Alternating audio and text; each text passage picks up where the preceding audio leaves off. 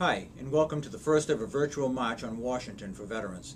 I'm Dave Gorman, Executive Director of the DAV's National Service and Legislative Headquarters in Washington, D.C.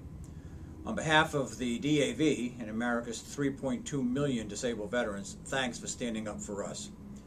These virtual march video messages will hopefully give you a better understanding of what veterans are facing today and what you can do to help. You will hear from some of the most experienced and knowledgeable experts on veterans issues.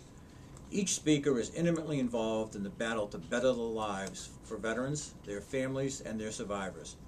We have lined up veterans, veterans advocates, and key government officials to share their insight on what is wrong and how to go about fixing it.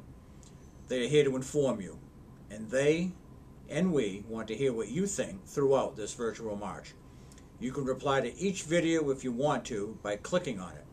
You will have the option to reply by typing in your thoughts. And if you have a video or a web camera, you can reply through your own video messages.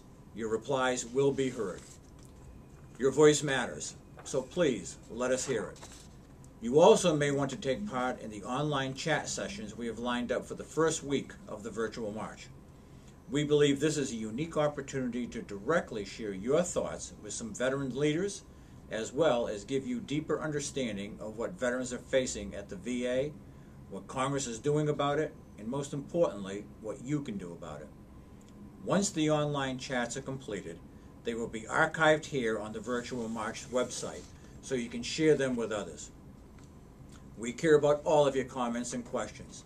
If you have something that goes unanswered through the chats or comments, please contact us through the contact page here, our Facebook page, or on Twitter. We will get back to you as quickly as we can. And lastly, and you're going to hear this request repeated several times throughout the march, we need you to take action on the information you're going to gather during this virtual march. By clicking on the Take Action button at the top left-hand corner of the Virtual March website, you will have access to tools designed to make it easy and convenient as possible to tell your elected officials what you think and what we need to do to stand up for veterans. Your participation can make a real difference in the lives of so many who have sacrificed so much for our great nation. Each of you can be very important to our disabled veterans, their families, and their survivors. Individually and collectively, we can create a very strong, vocal, dedicated, and effective voice for change. And your efforts do not need to stop today.